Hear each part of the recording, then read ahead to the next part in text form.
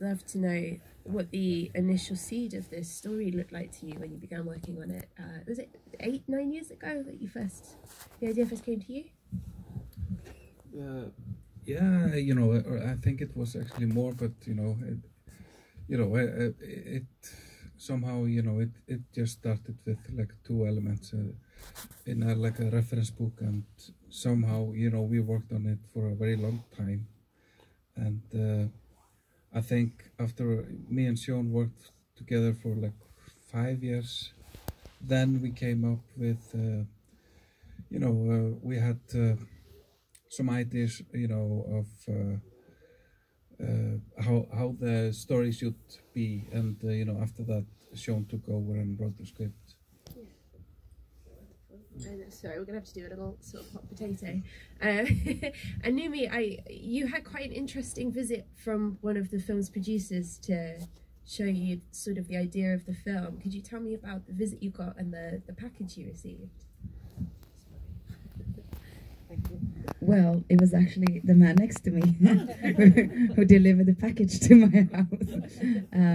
So Valdimar and his producer, Ron, came to my house in London with a package of like 3 containing pieces, which was one was the lookbook that you created with a lot of really disturbing, beautiful, dark images, and a lot of images from the film that you just saw was already in there.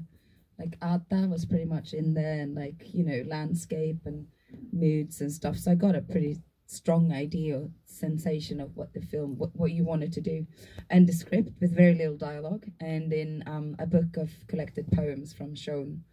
And then Valdimar just stepped outside and had a cigarette and left me with this disturbing, divine, seductive material, and I was trapped. And you've described your career as before Lamb and oh, thank you. Got my own. Sorry. Yes. No. Thank you.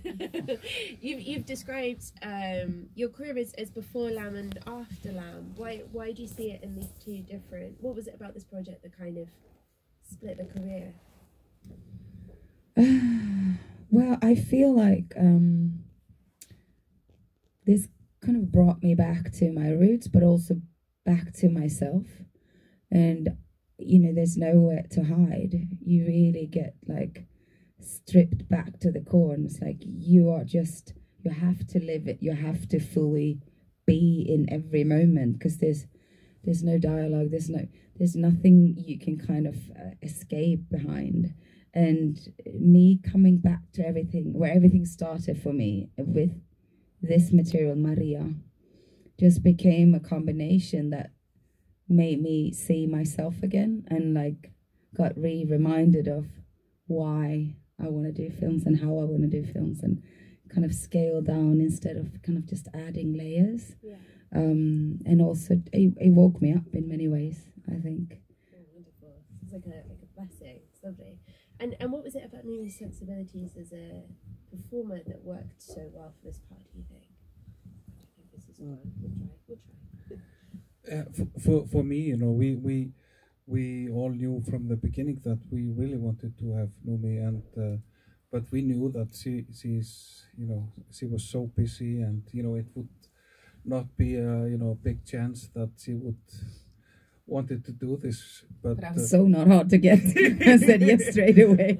No, but I remember, I still remember, when I got the phone call that Noomi wanted to meet us. I was driving very close to my home with my producer, and I still really remember that you have to go to London and meet her, and but in a way we because we spent so much time on the script and working on the script, that we had decided long before we start reaching out to Noomi that she was the perfect Maria for us, but somehow that she wanted to do it was amazing, and and all the things that she brought to this project was I think I can't thank her enough, because I'm a first director, and all my actors, they were helping me so much out, and I think this is just like it was like just like a luxury problem for me as a director, working with so great actors that was in dialogue the whole time, and yeah, so I think I'm an extremely lucky person. Oh, wonderful. We're going to open up to questions in just a second, but I mean, we have to talk about the other star of the film, which is Ada. I wanted to know, because the creature design in this is just so extraordinary. Did the design of her change during the development of the film? Is what we see on screen what you first envisioned when you thought of her? I think she is, almost, she looks better than I thought we would manage to do it, But in the beginning, all the drawings I did, was, very similar to how she looks now, and but she came somehow more real, because I think the magic was that we used, we worked with like 10 children, 4 lambs, puppets, and we did all the scenes with all these elements. So somehow, we felt she was there, when we were shooting somehow. And she was there. Yeah. And I mean, I was mainly acting with, like, living like a child or a lamb. They're quite similar. They do what they want. And we had to be very patient. Yeah, and they also give you all this, unexpected, and somehow it feels so real, all the things that they do, and for example, when Noomi is putting the flower crown on the lamp, it was amazing moment, somehow then they really get to, gather. And it was like one of the most honest and beautiful moments in my whole acting career, because she was communicating with me. All of a sudden, she got really still, and she put her face close to my face, and she started breathing with me. And it was just like time stood still, and I was like, and you just kept the camera running. And then, it was really a conversation between us. And most of the scenes, she was like a child, and she wanted to do her own things. But in that moment, it was just pure, like, connection. Oh, amazing. Do we have any questions? Wait, yes, gentleman there. 2 questions. One, is there an Icelandic folk story that we, as people from Iceland, don't quite know about? A troll or something that is kind of the king of lambs, that is really missing as a backstory for us. For me, I see a lot of Christian imagery, but also biblical, because there's like the moment where there's about to kill the lamb, which like resonates with Abraham and Isaac, the king of the lamb. So is there any background of folk stories in Iceland that we don't know about, that maybe is helpful to understand the story a bit more? And the other thing is about, how did you manage to control the horses and the lambs, the herds, in such a cinematographically so impressive? It's amazing. CGI and everything. No, I'm kidding. Our folklores, it's what because we decided we should work with our stories, and after some time, we just realized that there are so many of them are so related to religious in a way, even though it's almost the same story sometimes, and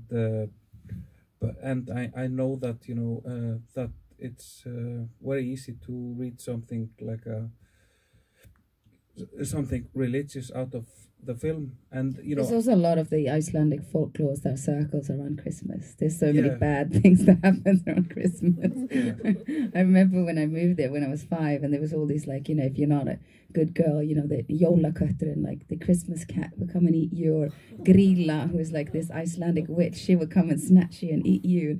It's like all these threats, and it's like everything around Christmas. I was like, I thought this was like a celebration time of love. It's like, no. So it's like the opening, like when we're standing with the first scene in the Christmas, and you hear this breathing, is like the threat of like something is coming. I mean, that was kind of my feeling. That's true, you Christmas. know, because we have like 13, what do you say, Santa Claus, Yeah. and they are all bad, you know. Yeah, they are. They're evil. Yeah, so probably everything is evil around Christmas in Iceland. So. But the second question was. The horses. How did you control the horses and Yeah. You know, this was the second take, and somehow, you know, it just worked. You know, it was a crazy. But I think you have this crazy ability to tune in with different creatures, humans and animals, kind of on a non-verbal way. Yeah, I mean, you allow them to be. That was something that I saw. You just allow them to be instead of trying to control them, and then they start moving as they do when they're free, instead of trying to force them and to make them do what you want them to do. You allow them to be them. Yeah, you know, and also all this amazing crew. I think that is a big part of it, you know, because we are working with all these farmers, and you know, they somehow know the animals so well that they knew what they could do, and we just somehow follow. I mean, it was crazy when the lamb, the sheep gave birth to the lamb, or like lambing season started, and I saw one delivery, and then I was up, you know, and then my turn to deliver a lamb. Never done it before, and he was standing next to the camera, and I was like, what if something goes wrong? And he's like, no, I can tell on her body, you know. They were so good with the animals, and he could read her, and it was almost like he was talking to her like on a non-verbal way, just. So I felt like, you know, the people around the animals were really in tune. And a lot of people in Iceland, like my grandmother, she's closer to horses than she is to humans. Yeah. No, but, you know, it was amazing that, you know, the first day Noomi came. She came one day before we start shooting, and the first scene was, you know, deliver a lamb, and then the next scene was driving the tractor. Yeah. Thank you. Yes, gentlemen. I also have two questions. The credits are of course all in Icelandic, but so we couldn't quite understand what the different names meant. But there's a title of a book, Go Back to Sheep, which is mentioned. That's the production company. Oh, that's the production company, right. And another credit that made me wonder was two names, Naomi's and Balatar, the Hungarian director. What's the connection? He was my mentor. 2013, I went to a film school in Sarajevo, and Belatar was my mentor there. And then we had already started working on a lamp. So I was so much into that project that somehow I didn't do any short films or anything. But he was always, you know, going through this project with me, and you know, just also bringing all these amazing mentors there. You know, it was a Peter Pong, Carlos Igatas, yeah, you know, it was like an endless of amazing people, and just how he encouraged me to just do something that you should do totally from your heart. You should not try to, you know, you should do something that you really wanted to do by yourself, and you want to see yourself. So And the two names, Naomi and Belatar, and the word that in Icelandic that you couldn't understand, was it a dedication of sorts, or thanks? No, that we are producers. You're producers. Yeah, executive producers. Do we have any other questions? Someone at the back, you're going to have to yell, I'm so sorry. The scene where she kills the mother is just so so harrowing, and considering everything that she's already been through as a mother herself, I was sort of wondering, how did she get to that place where she just has to get rid of her mother? I think her desperation and her decision to be a mother again and to somehow heal the old wound by being a mother again is so strong. So she totally thinks that she has the right to take and that it's hers to have, that Ada belongs to her and it's her medicine, it's the cure. And in every kind of obstacle that will kind of threaten that or stand in the way, she will erase or fight. So seeing from the angle of, you know, desperate mother eyes, it's her baby now. And then, you know, the mother sheep is not going to let her have it. You know, she keeps kind of interrupting the happiness or this new chapter. So she becomes the enemy that has to go, I guess. I also think that, you know from the beginning that it will not last for, a very long period. So all the threat, you just somehow get rid of it. Yes, right there. It slightly reminded me of the Caucasian chalk circle, when the two mothers are fighting. Pulling and the one who's the real mother lets go because she can't bear it. Yeah. Whereas you were not the real, you wanted it. So yeah, and I lose it in the end. I lose everything in the end. Nature comes after me. It felt like the film, I know I don't mean it offensively at all, but it was like landscape, because it was about the lamb and the landscape, the combination. I almost thought, it's just so beautifully done. It was very, very moving. I mean, that's what I kind of loved when I started to discover Valdimar's visual world, that it is, images speaks louder than words. And he very much communicate through that. And that was my way into the story, So I could just lean back and allow myself to drown in the Swedish and Icelandic landscape and let go of everything else, Yeah, and also in the script, the nature is it is a character in the story. Do we have any other questions? I think we've probably got time for one more or so. I can't see any hands. I mean, was this always going to be the ending for you when you wrote it? Was this always going to be what happened?